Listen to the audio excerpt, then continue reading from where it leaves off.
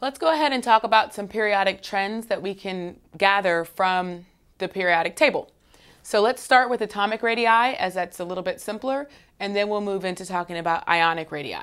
So what do I mean when I say atomic radii?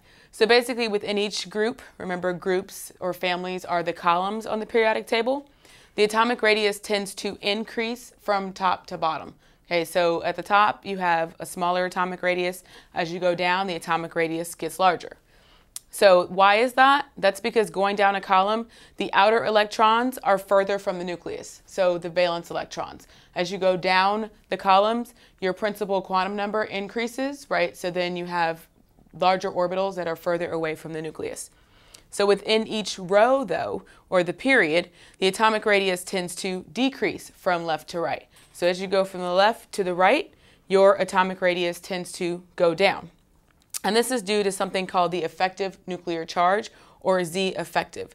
So what that means is that as you go to the right-hand side of the periodic table, the increase in this effective nuclear charge, it draws the valence electrons in closer, and so the atomic radius goes up. So as you go, this is just a depiction again of the periodic table. Pretend this is it. So as you go down the columns, the atomic radius increases, and as you go over to the right, the size of the atomic radius decreases.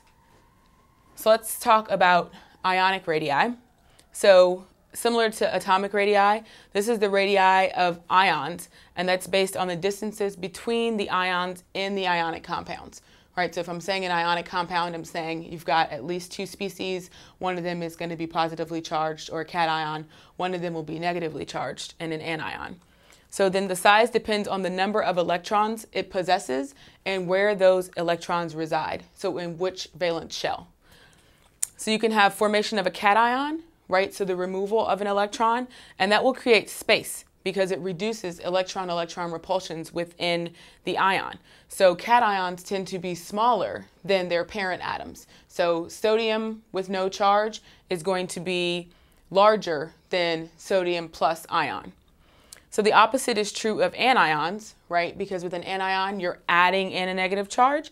So then anions will be larger than their parent atoms. So fluorine with no charge is going to be smaller than fluorine with a negative charge. So ions with the same charge, their size increases going down a column. So if we take a group 1 element, say we're comparing cesium plus and sodium plus, cesium is going to have a larger ionic radius than does sodium. So one other concept that might come up while you're thinking about atomic and ionic radii might be this definition of an isoelectronic series.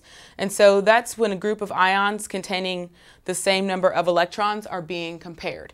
Okay, so here I've written oxygen 2 minus, fluorine minus 1, sodium plus 1, and magnesium plus 2. These guys are part of an isoelectronic series because they all contain 10 electrons. And that's atomic and ionic radii.